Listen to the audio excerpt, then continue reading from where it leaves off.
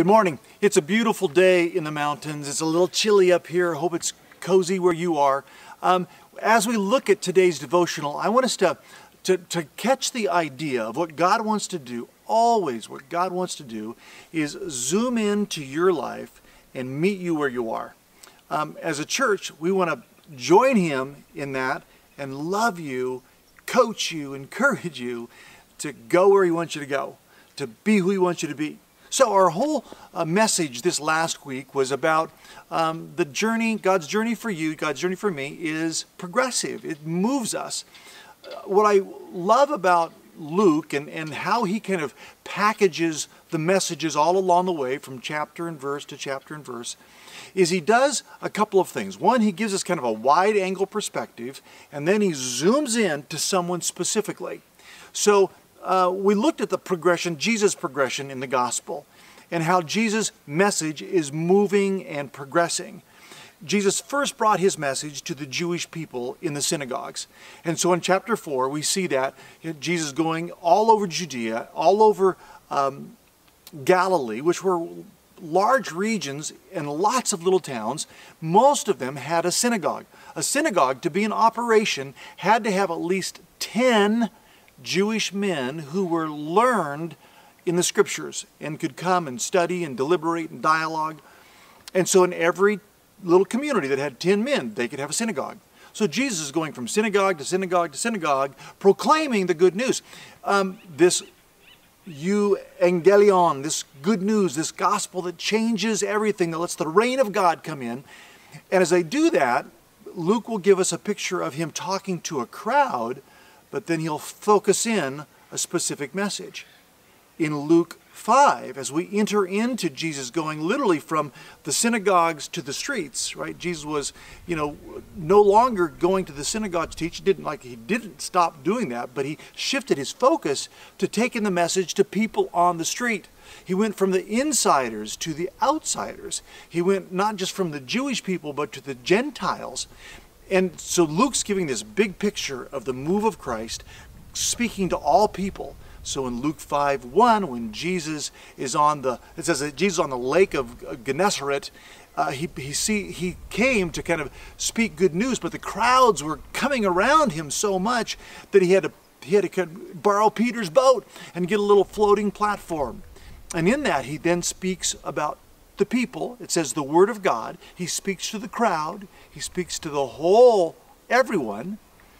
But then he addressed specifically someone, Peter.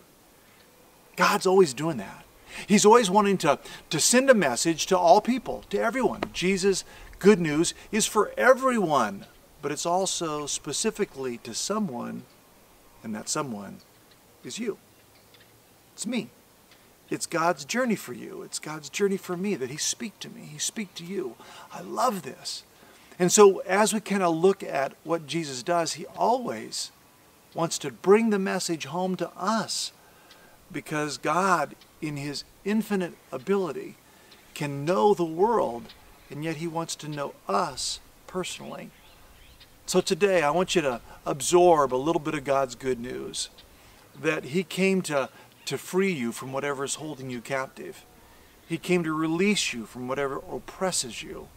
He came to bring a richness to wherever you're experiencing poverty.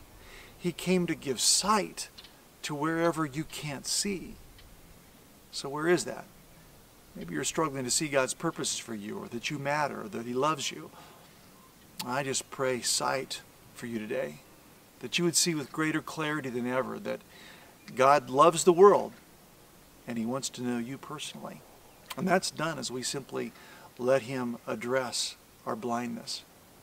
Maybe we're blind to our own faults, or we're blind to our own prejudice, or we're blind to how much we are controlling. Maybe we're oppressed by insecurities, oppressed and held captive by a fear of rejection from others. Today, whatever it is that might be oppressing or holding you captive, I just ask Jesus to meet you in this space, and that you would simply leverage this moment to engage and say, God, I surrender. Remember our progression, our explore, discover, rely, surrender. God's always drawing us to a place of greater and deeper and more authentic surrendering of our fears, our anxieties, our worries, our conflicts with others to Him. So where do you need to surrender today? Lord God, give us eyes to see what needs to be surrendered to you. And do that afresh today. Jesus, meet me where I am in my fear, in my anxiety. And Lord, let me rise up as a child of the King to embrace the security of knowing you. Lord, to let you reign in all I do so I can experience you more deeply and give you away more effectively. In Jesus' name, amen. God bless. Have a wonderful day. Give us some feedback. Let us know. Do you like the devotions outside? Or is it too distracting? Let us know. Have you shared it with a friend? What did they think? You can do that through our online portals. You can go to our app and send us information on the iCard on the app. You can go to the web.